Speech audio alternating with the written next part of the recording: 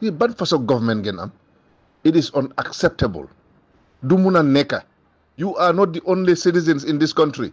Te dimal comme ni ma ko waxe fesulen loxo sa fesulen ko compared to the Gambian population.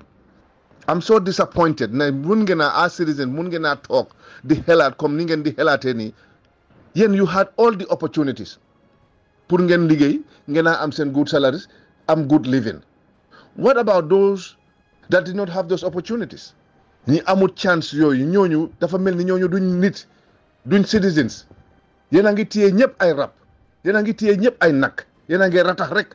Enough is enough, Mr. President.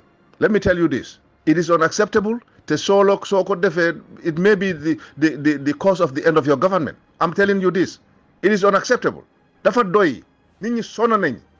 People are suffering. Yéen li ngeen di fay seen boppa musuta am ci Gambia bi fii. Maybe you don't feel how much Gambians are suffering because you don't care. You care less. All of you. You care less because you have your fat salaries. Fale wu leen dara as long as yéen a ngi am li ngeen di jëndee maalo. But how many Gambians are sleeping or going home without a dinner or bread at home? How many Gambians? Do you know? Do you care even? High cost of living. Yéen xelaatu leen li yëpp. All you are thinking of is naka ngeen a amee sen xaalis waxtu bu nekk with whether you are in office or not. It is unacceptable. Loi bi su ngeen ko passé maa ngi waxal National Assembly bi members na ngeen xam ne defu leen fa seen boppa nit ñi ñoo leen fa def, and you should care more about those people than yourselves. Su fekkee ne li ngeen am doyut leen ba léegi kon dara dootul leen doy te na ngeen xam ne there is nothing permanent in life.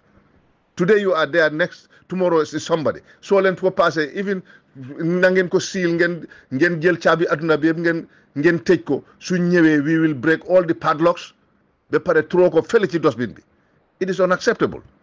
maa ngay jégalu na Gambian si musuñ maa déggee façon baat bi, but enough is enough. It is unacceptable. Duñ ko nanguwaat. doy na fu mu nekk nii yéen ay gundu xatal nit ñi. yéen a ngi nii jël moto yi nii ngeen jënd ko unnecessarily. léegi yéen a ngi jël loolu again. Gambians are paying for those unnecessary loans.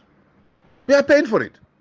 $4.50 budul ngeen dugal ci fuel pumping price bi pour ñu jël xaalis boobu di ko fay seen moto yi ngeen unnecessary vehicles yi ngeen borrow for this so-called OIC failed summit. If you think Gambians are animals, you are making the biggest mistake. Enough is enough. maa ngay jégalu nag ci kàddu yi waaye dafa naxari di neexut. jërë ngeen jëf asalaamaaleykum.